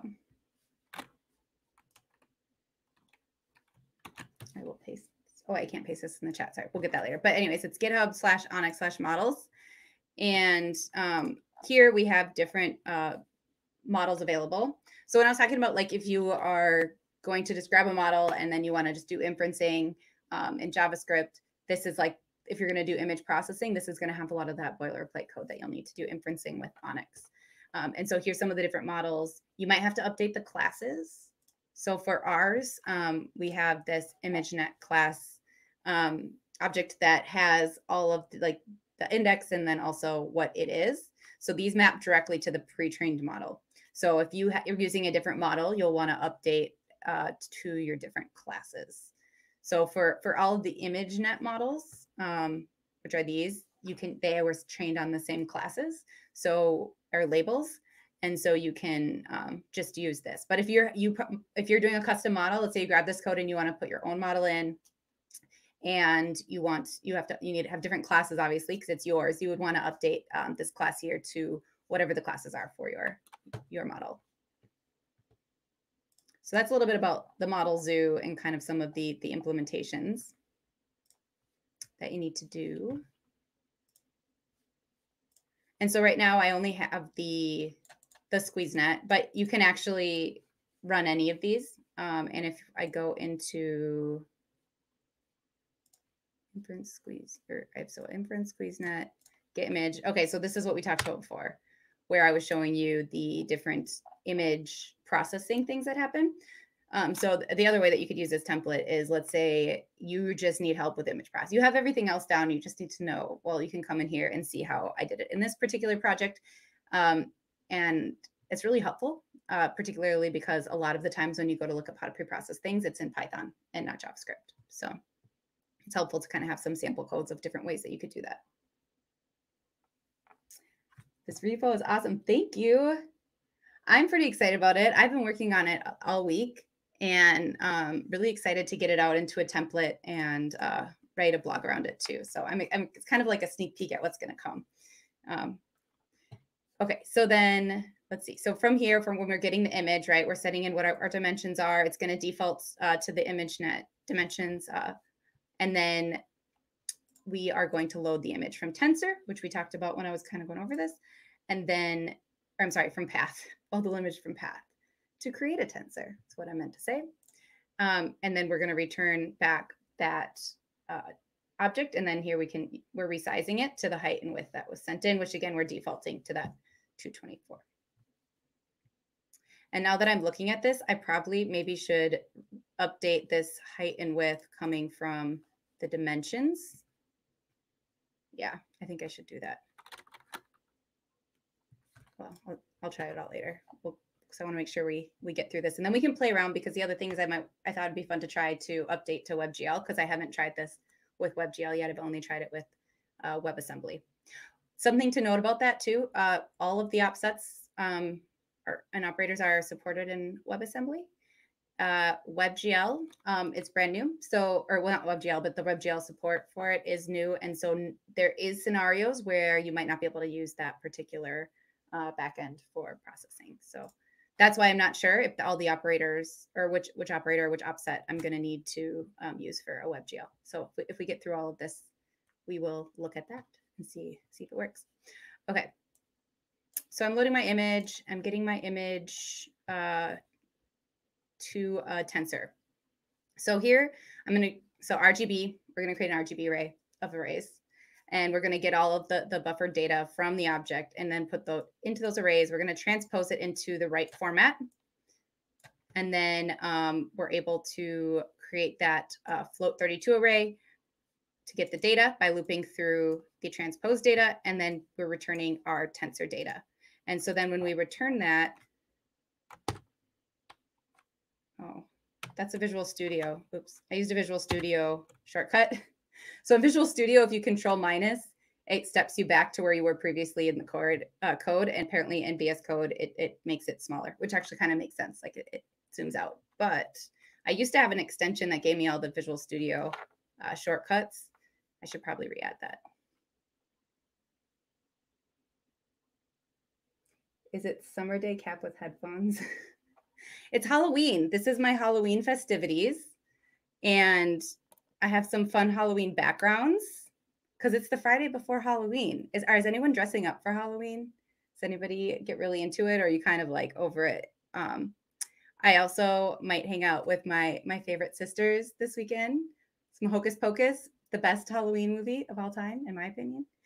But yeah, so that's why I have the hat and the cat ear headphones, is to celebrate the spooky weekend. So I hope everyone has a really fun and safe weekend. However, you just decide to celebrate or not. All right, let's go back to code. Where do we leave off? Okay, so we got our image tensor, and then let's get out of this. I believe that was from predict, right? Yeah, okay. It really is a lot easier with the control minus because you can just like go click, click, and then you're back right to where you were. I got to add those again.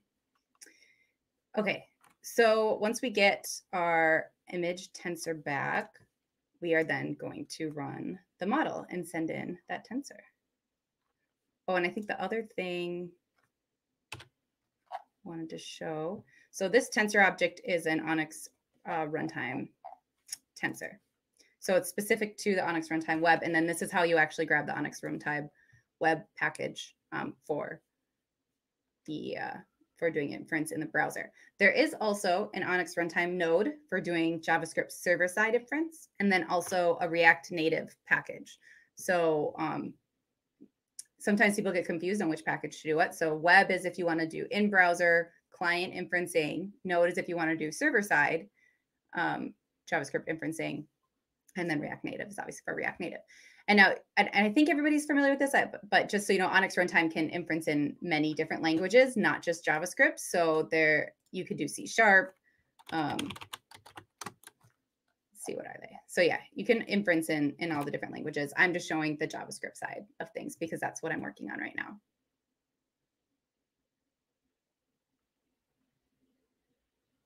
Is it recommended to do it in VS Code, or can it be also in Visual Studio 2022? Yeah, you could do either because it's just a TypeScript React project with using Next.js. So you could definitely use Visual Studio. I personally prefer Visual Studio for C#, even though I could do JavaScript and Python in there. And then I use VS Code for Python and JavaScript. And I think it's just kind of the tooling that comes with each. I know that they're adding a lot of that to Visual Studio. I come from a C# background, so I was writing all C# for years. And so a lot of my just default, and if you have any C# devs out there, you know, like you get really super used to your shortcuts when you're working through things to the point, like just like, you know, a CV copy paste, you know, Control C, Control V, how that's so natural. It happens the same with Visual Studio. And so when I first came into Visual VS Code, it was kind of a hard adjustment to me because I was so used to using shortcuts. So even now, I still sometimes will hit the shortcuts, and I must have, when I reinstalled this, I must not have added the extension that changes that for me. So really, you can use either. You can use VS Code or you can use Visual Studio. It's really just whatever your preference is. And so I really like VS Code, though. Now I use VS Code way more, but I'm also doing more Python and data science stuff, which is something like, for example, I can open up my notebooks. Oh, wait.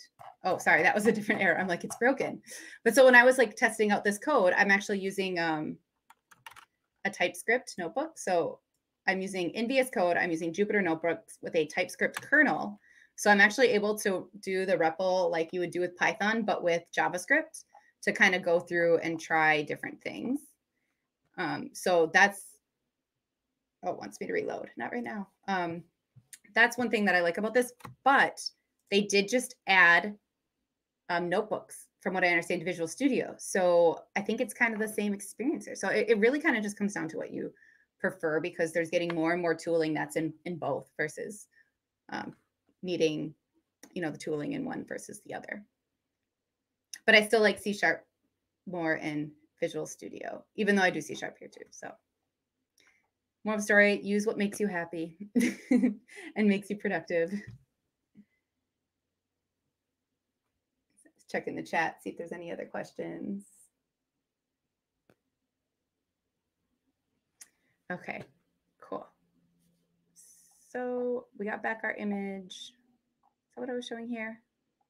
Oh yeah, I was showing you the different libraries and how we're using tensor from here. So to me, like this part right here can take a lot of time if you're new to machine learning, or maybe you just don't know which libraries to use in JavaScript. Like maybe you're a Python dev and you're implementing something in JavaScript, and that type of thing can help get you started pretty quick on implementing different models. So if we go to run our model now, so here's where we're actually using ONNX Runtime Web again to create our inference session. And then we can send in different inference session options. So this is where I'm telling it that I want to use the WebAssembly backend, which I also believe is the default. So if I didn't send any of these parameters in for options, it actually would use this automatically. But I also wanted to enable graph optimizations. And if I go to this link here, kind of like how we were talking about in PyTorch Profiler, how there's all these different ways to kind of configure based on what you're doing. There's a lot of those same types of things with ONNX Runtime. So if you're, whatever you're doing, like there's even profiling available. So you can get kind of some of those other diagnostics. Oh yeah, so here's all the ones that are available. So we're using the graph optimization, and then we're setting the backend. So you can see these are the different levels that we can set, and we're just like, let's use them all. So that's actually inferencing. So when it comes to like using ONNX Runtime, there's not a lot of code you need for it. It's like a few lines of code, right? I used the tensor object to create my tensor to send it in. I'm now using the inference session and my options, my session options to create my session. And then from there, I'm going to actually run the inference by sending in my session and my pre-processed data.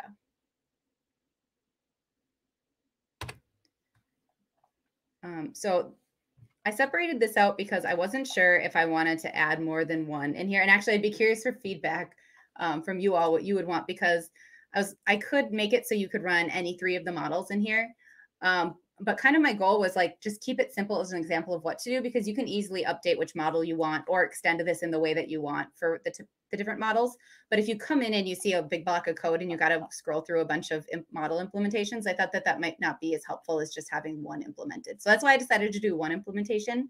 I originally had all 3, but I would be curious if anybody has a strong opinion either way of saying, yeah, implement all 3. It's not too much, or just having the one example. See what we have in the chat going on over here.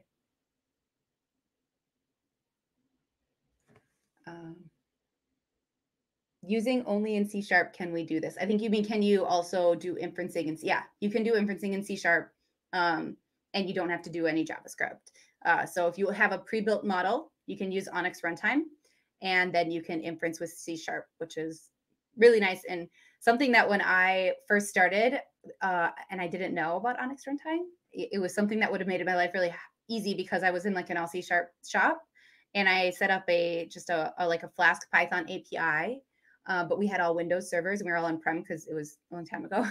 And they, at the time, it would have been nice to be able to just inference in C# because I wouldn't have had to set up a different API. I could have just used the inference session C# library, or the ONNX Runtime C# library, and do inferencing there.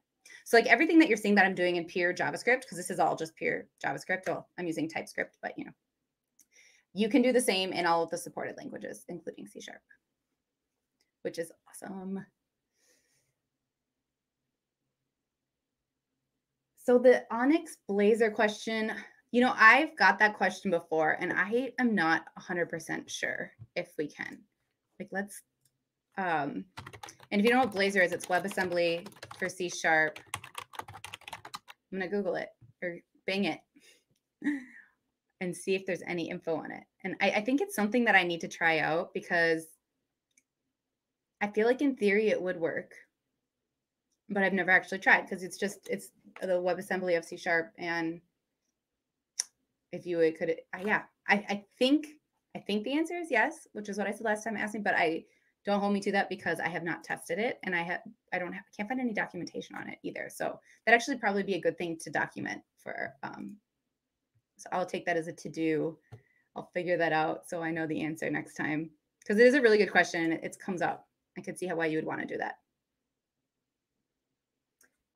Let's see, what else do we have over here?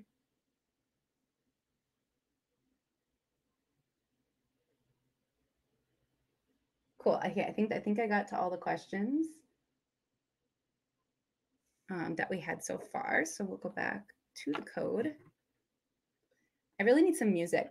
I wish I had some streaming music, but there's like, does anybody have a good recommendation for a service that you can use for streaming music? Because when I'm doing this, I always have like lo-fi beats on or something like that, or jazz, and I feel like it's missing something. We're missing that music. Wait, let's see. I do have the sound effects though. Isn't there? Yeah, I thought I had an owl on here, but I'm not seeing it. Well, just imagine that I knew exactly where the button was and I clicked it. Okay, let's get back.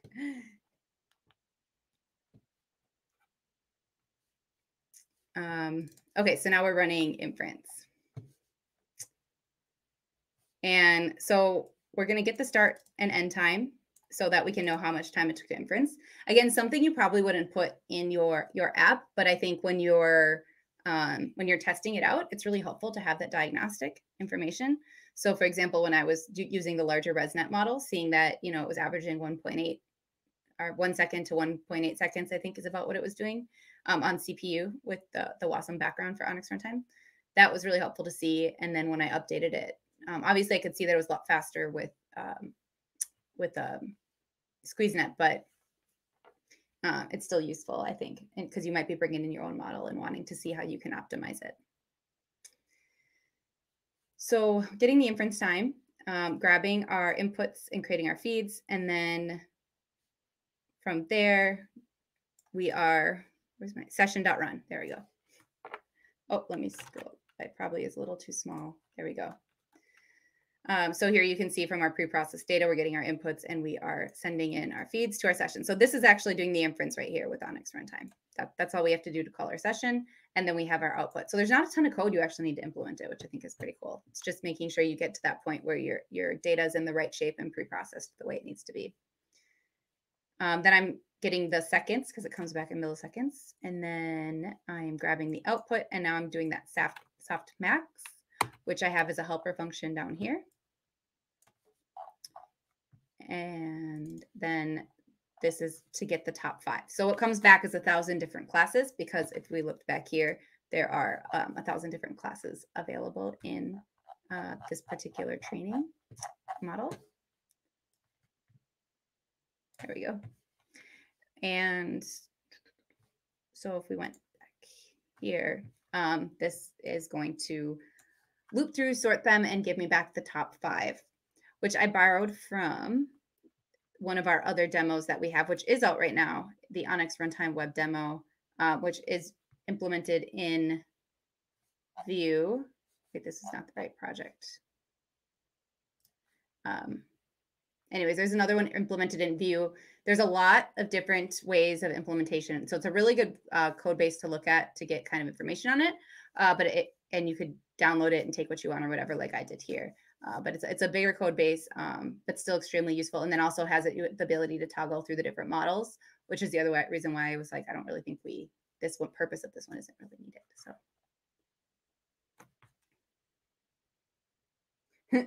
synthwave, yeah.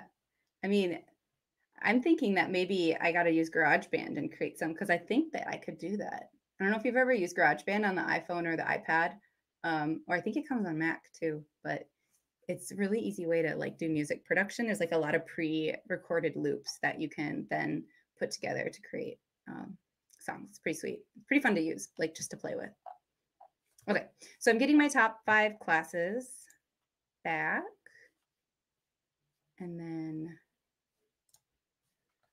from there, I'm just returning those back to my inference result here. From there, I'm grabbing just the top one. I mean, if you want to display all 5, you could. Again, I'm just returning the 5. You can change that to however many top results you want to get. You can update that to what you want to use. And then just calling it to uppercase so that it's consistent, and then giving that probability and setting the inference speed and time. So that's the whole basically of this project, of how to create a really simple web app here where you can see that it goes and grabs an image, and that's what's happening. So you can see it's a cheetah, how confident it is, and how long, like super fast with SqueezeNet. So I haven't done anything to the UI here. It's really basic because I wasn't really thinking about that, but I might add a little bit of CSS and make it a little prettier. But yeah, so that's kind of the basics of what this is. And so this will be made as a template. And I don't know if you ever used templates before in GitHub. Oh, static web apps. Let's see. Let's see if I can find that one. They do a really nice job with, oh, is it this, their gallery of static web apps? Let's see if I can find it. No, that's not what I was thinking of. Anyways, somewhere in there, they have some different templates that you can just use. Well, I can just show you. I'll just do it here. Templates. This is what.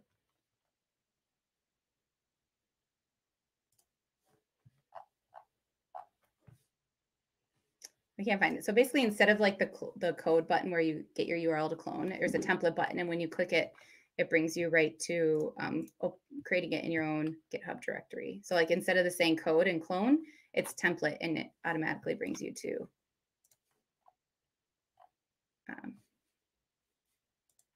actually, you know, I have one of my own I can show you now that I think about it, because I did a similar thing for WebXR. Any XR web or virtual reality fans out there?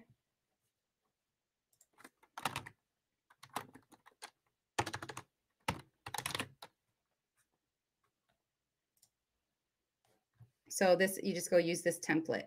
And so that's what this will be, where you could just use this template and you're already ready to go. And then you can add in whatever you want on top of it. So this one is for Babylon.js, which is a WebXR library for creating virtual reality experiences on the web, which is really cool. Also uses WebGL. And then it has TypeScript in Packt. So you can just click use the template and then you're ready to use it. So I don't know, I just love this feature in GitHub because I think there's a lot of times people create templates and put them out there and you got to clone and do all the things, which is fine, but this just makes it so simple and easy to start using some different stuff. Okay, so then we have it running. Let's stop that. And we only have a few minutes left. Is there any other questions? I don't know if I want to get into try to change the backend, because I have a feeling we're gonna have a bug. I guess let's try it, and if it blows up, we'll just end there. Be the end. So okay, so I'm gonna change this. So to change this to WebGL, I literally just go from WASM to WebGL, and let's see here. So if I do npm run dev, let's see. Open up the new one.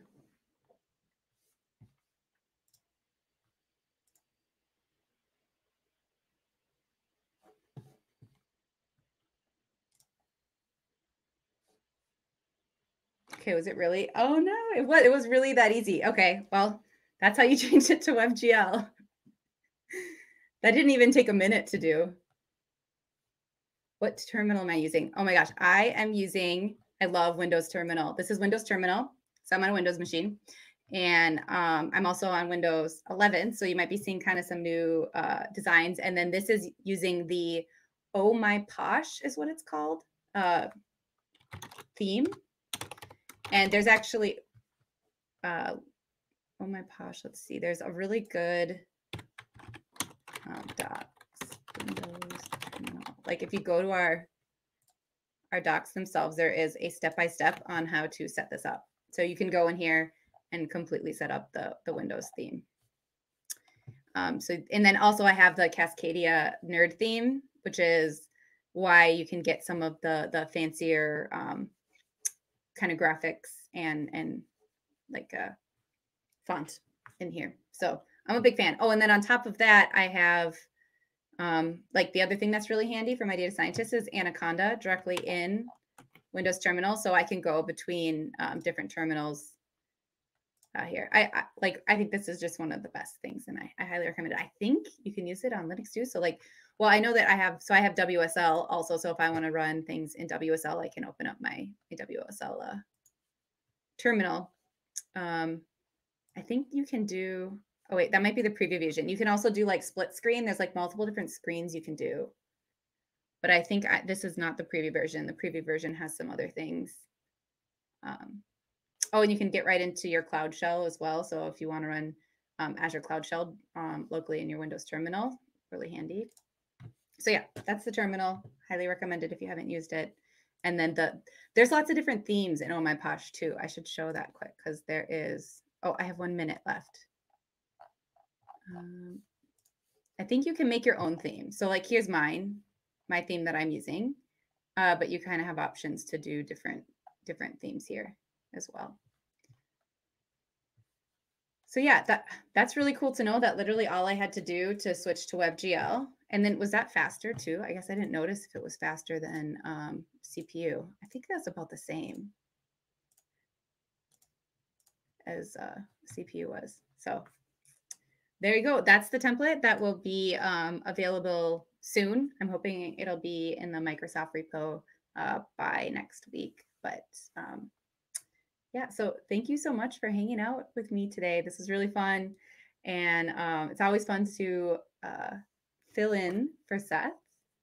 And wait, I can applaud for myself. Right? Thank you so much for hanging out with me today. We'll see you next time.